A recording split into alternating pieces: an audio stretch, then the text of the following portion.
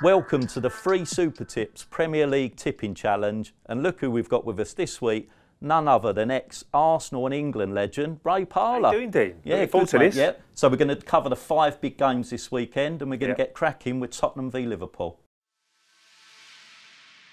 Right, Spurs went from one extreme to another last week, didn't they? Started off brilliant win at Man United, and then a week later, one up against Watford and lose.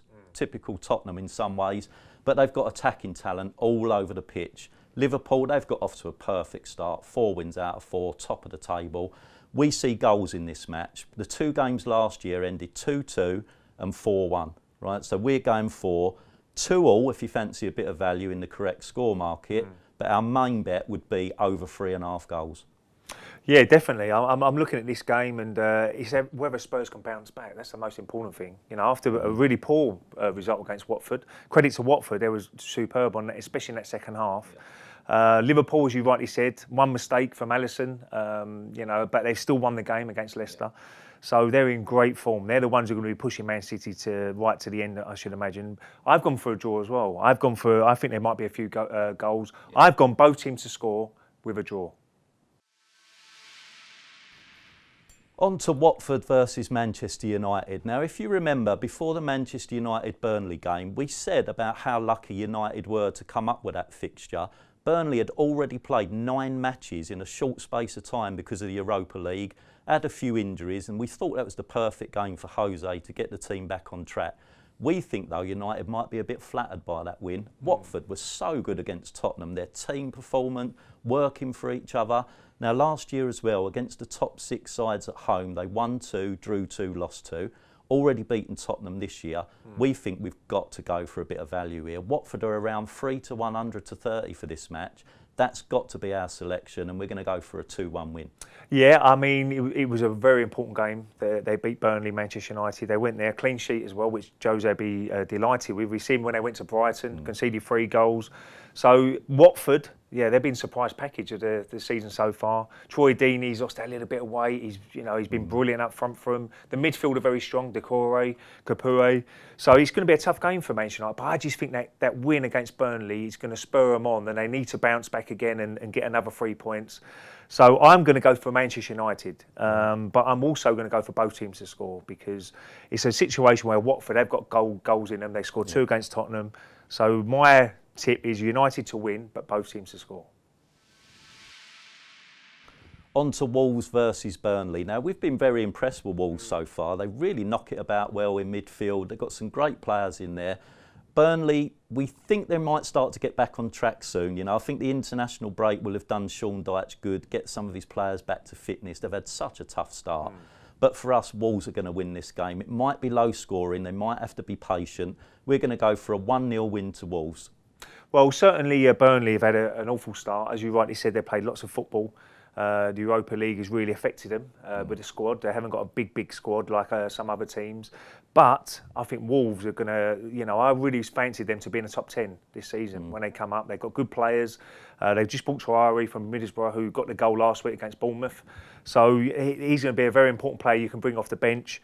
I'm with you a little bit on this one, because I don't think there'll be many goals. I think Burnley, Sean Dyche will go there, try and shut up shop, and a point might be a good point for Burnley. So I've gone for under 2.5 goals in this game.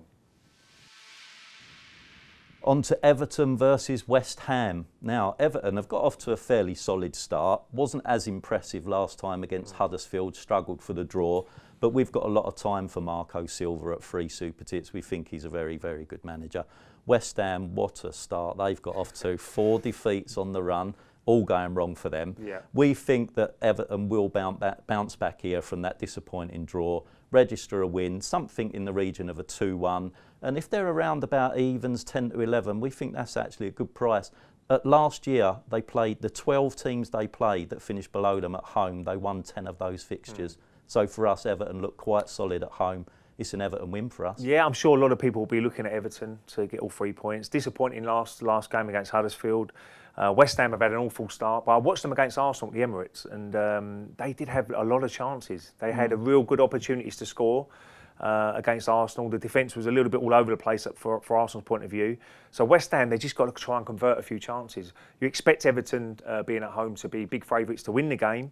But I'm going to stick with the goals. I'm going to go over 2.5 goals. I think if West Ham can take a few of their chances, and I expect Everton to score as well. So over 2.5 goals is a decent bet for me.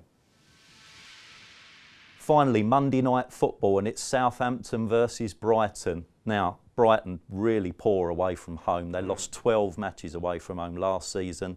They've lost their opening 2 away fixtures this season. They struggled to score away from home as well. 63% of their away matches last year they didn't score. They've not scored this year away from home.